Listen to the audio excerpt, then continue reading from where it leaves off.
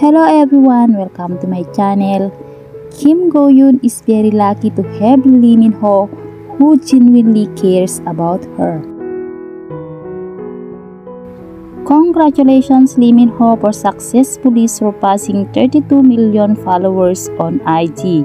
His followers are rocketing faster than before because he's been more active these days.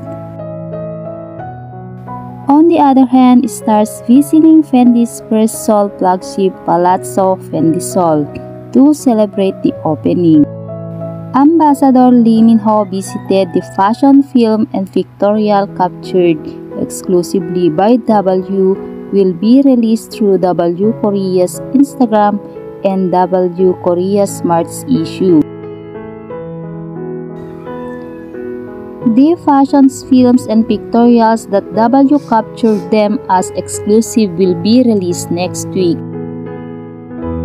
On the other hand, Kim Go-eun's rumored boyfriend is one of the country's most influential artists. With a fiercely loyal fan following across the globe, Lee Min-ho has managed to top the list of most popular and good-looking actors. If we are talking about handsome Korean actors, we can't possibly forget to mention Lee Min-ho. While Lee Min-ho is a phenomenal actor and has won millions of hearts as Lee-gon in The King Eternal Monarch, he has left audiences stunned with his visual appeal in every single of his hits.